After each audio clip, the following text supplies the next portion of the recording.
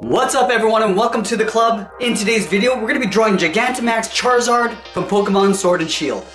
Now because this character is quite large, it's going to fill up the entire page. So let's start at the very top, in the center of the page, we're going to draw on the upper eyelid. Start with a curve going up, and then down on the inside. Now let's go back to the outside, we're going to do a little overlap. We're going to step in, draw a curve, coming around, and then over towards the right. Now we're going to connect the bottom to the top with a curve. We're going to go up, and then across. Let's add the iris along the top. We're going to draw a half circle, starting from the center, curve down, and then back up. Let's draw on the brow. Starting from the right side, we're going to curve out, and then up towards the top of the brow. Now I'm going to curve across, going up, and then out towards the left. And then from here, we're just going to curve down, and then out. Let's draw on the horn. About halfway along this curve, go out, and then pull that down towards the tip of the horn. We just want to flatten this off with a short angled line, coming down and in. And then we're going to taper this back in, so it gets a little bit wider as it comes in towards the head.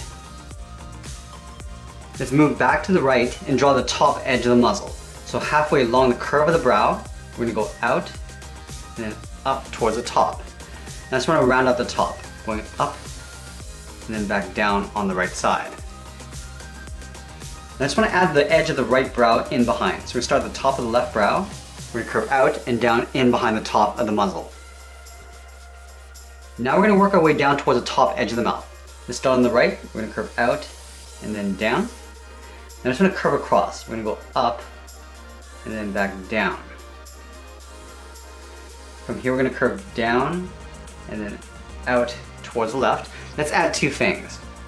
Curve down and then in. And we're going to taper that back up. Let's do one more. Curving down and in. And we're going to go up towards the corner of the mouth. Let's draw on the side of the mouth. From here we're going to curve around and then down towards the bottom. And then we're going to work our way across towards the front edge of the mouth. We're going to curve down and then across. Let's draw on the chin. From here we're going to curve down and in. And go back up towards the left. Now we're going to curve across towards the jaw. Go up and then out. Now we're just going to round out the jaw. I'm going to take this point, we're going to round this out, aiming up towards the base of that horn, but we're not going to go all the way. We're going to go out and then up to right about there. Now we're going to go back and add some fangs. Let's start from this point. I'm going to curve down and over towards the left. And then we're going to taper that back up.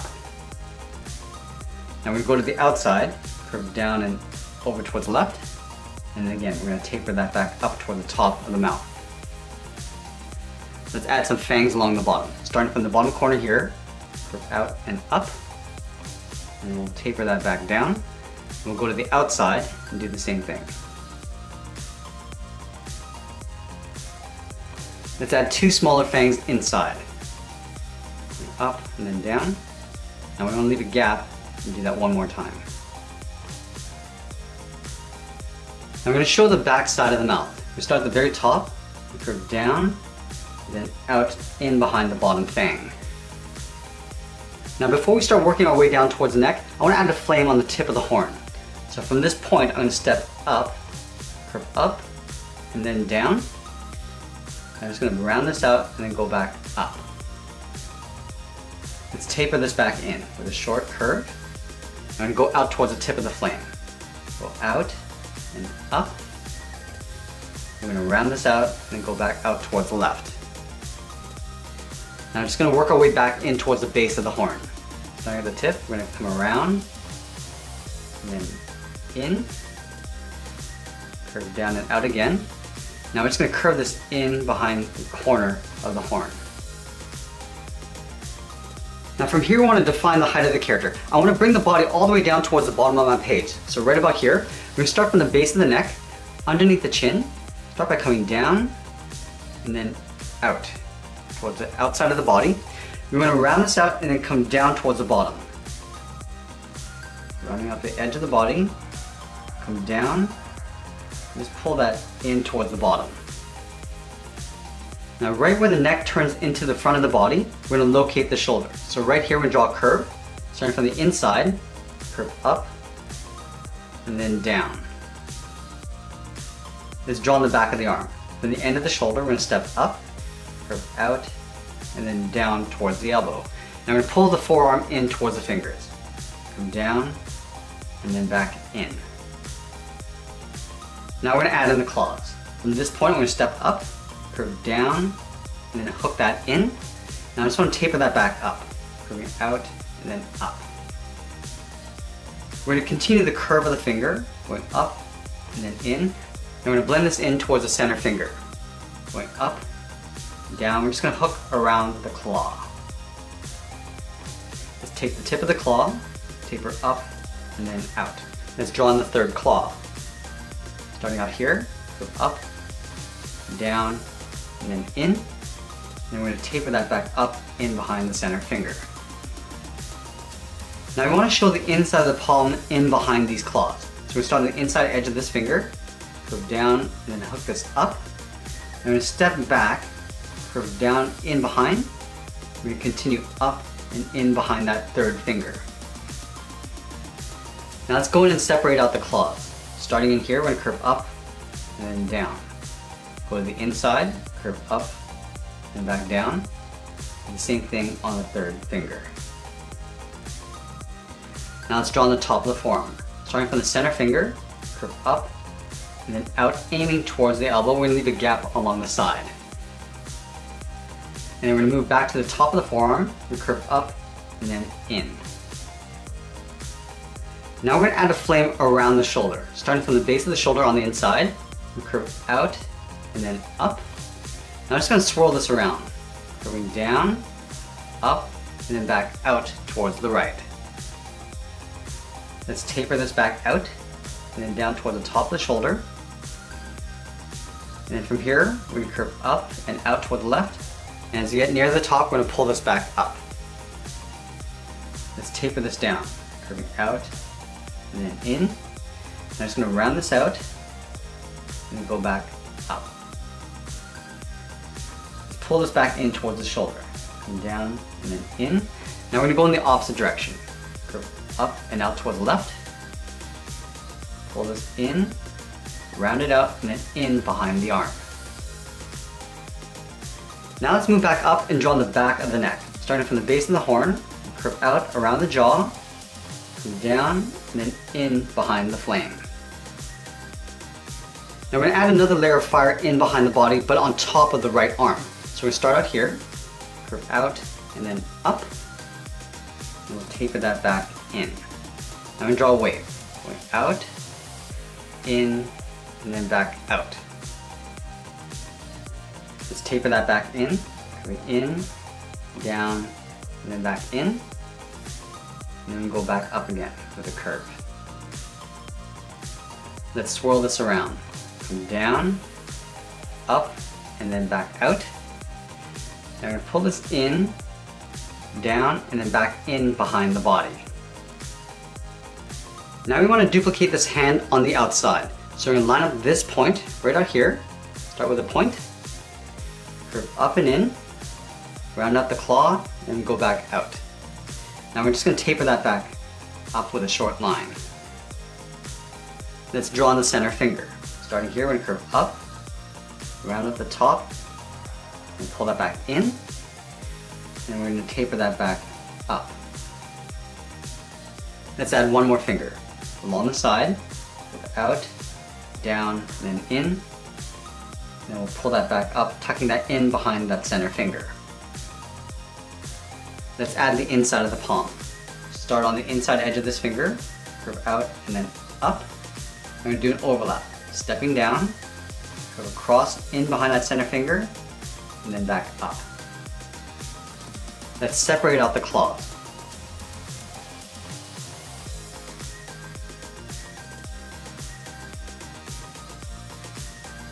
Now from the top of the first finger, we go in and then up in behind the body. Now we're going to move down, curve down, and then in.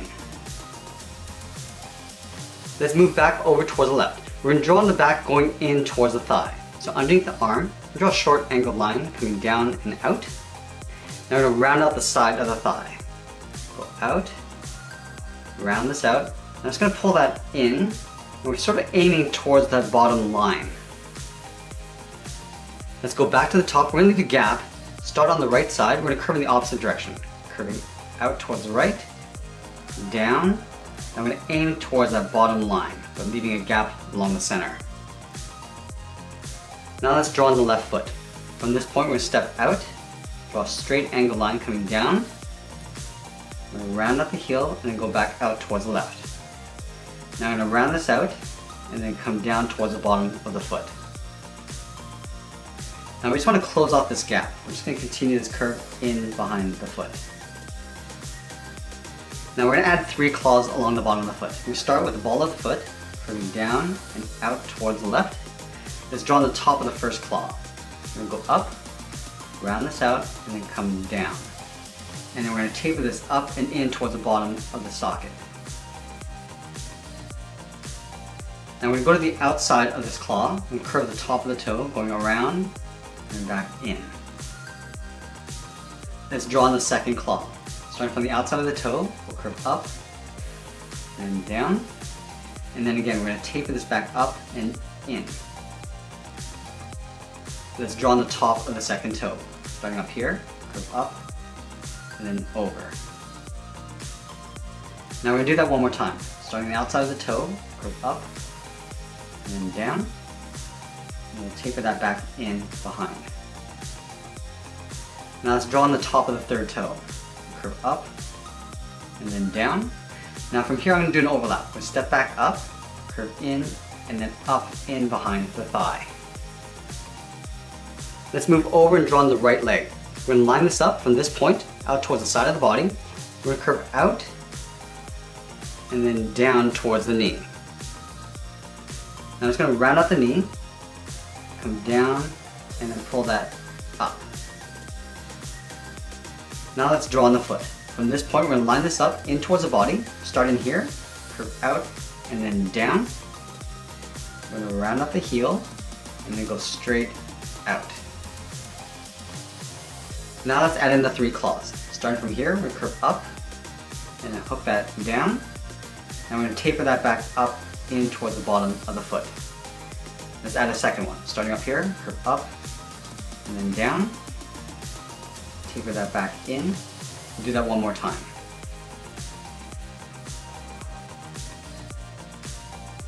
Let's add the top of the toes. In between the claws, curve up and then down. Going between the second set, curve up and then down. Now from the top of the third toe, we'll go up and then down. Now we're going to go in and up in behind the thigh. Let's move to the back and draw on the tail. We're going to line up at the bottom of the body, over towards the left side of the leg. Start by curving out, rounding up the tail, and then coming back in. We're going to blend into a curve going back out. Going up, and then out. Now we just want to break up the edge of the tail. So from here we're just going to taper this in and then down. Go up with a short line, and then go down with a short line. Now the tail is going to get wider as we come back in towards the body. So we're going to start up here, we're going to taper this, going in, down, pull that in behind the side of the leg. Now I'm going to draw a small cloud circling the tip of the tail. So from here we're going to step up, we're going to draw a small backwards C. Let's go to the top of the C, we're going to curve up and then down. We're going to draw a series of half circles going all the way around. You can vary the size, going small, go larger, and we start to bend this in. Draw a small C, come down and up, and do that one more time. Now let's work our way back in. From here we're going to curve all the way around, out, do a little curve here. I'm just going to work our way back towards the base of that backwards C. Now we're going to take this and flip it over on the right side. So we're going to start with a C, start with the inside, come down and up. I'm just going to start to bring this back around towards the tail. Then we'll round out the bottom and go back up. I'm going to work our way back up towards the inside.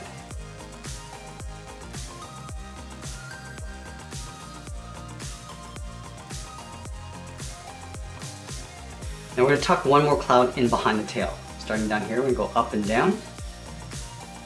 A series of small half circles. Now I'm just going to bring this back around. Going back in. And in behind the tail. Now let's add the flame on the tip of the tail. From the tip, we're going to curve out and up in behind the cloud. We go up towards the top of the cloud, curve in, and then back out. Now we're going to taper that back in with a short line. Let's do another one. We go out, and then back in, over towards the right side. Now we do a swirl. Curve down and in, pull that back up. From here we're going to curve in, out, and then back in, curve out. And we're going to work our way back in towards the base of the tail. So we're going to curve in behind the cloud, come down towards the bottom, we're going to curve down, and then in towards the tail. Let's add that large fiery wing in the back. We start at the back of the neck, curve out, and then up, taper that back down. Now we're going to go out, up, and then back out again. Let's add a swirl. Curve in, around, and back up. I'm just going to pull this down, and then out. Now we go out towards the tip of the flame. Go up, down, and then back up. Now we're going to work our way along the bottom of the flame. Starting from the top, come down, in, and then down. Go out, and then up.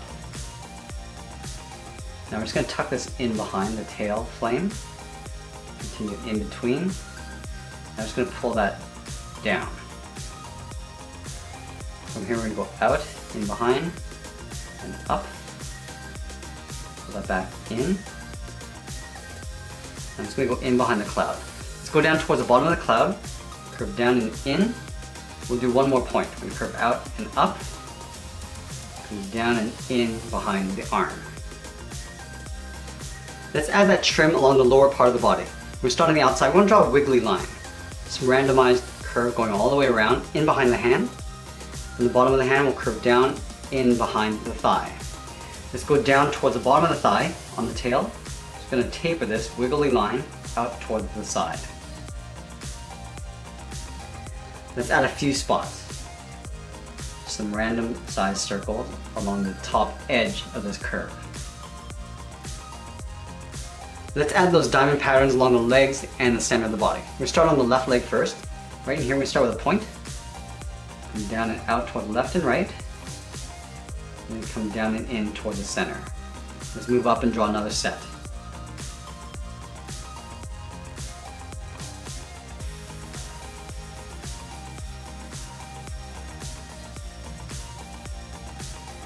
And we'll add a smaller one along the top.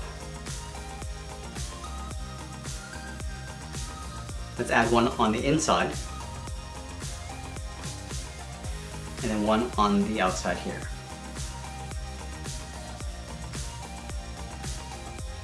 Let's move over towards the body. So down here we're going to add another diamond.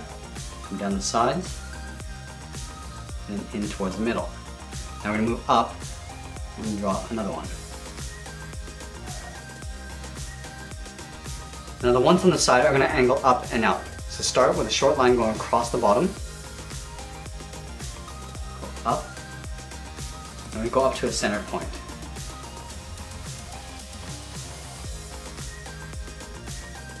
Add a diamond on this side. And one on the inside. Now this is going to get tucked in along the side of the body. So we're going to go up, down, and back out. Add a smaller one along the bottom. And we'll draw one more in an angle down here, going out towards the left. Let's move all the way over towards the right leg and add a few more. Start with one in the center. Come down, we'll add a small one along the bottom. And then we're going to tuck one on the side of the knee, going up, down, and then out.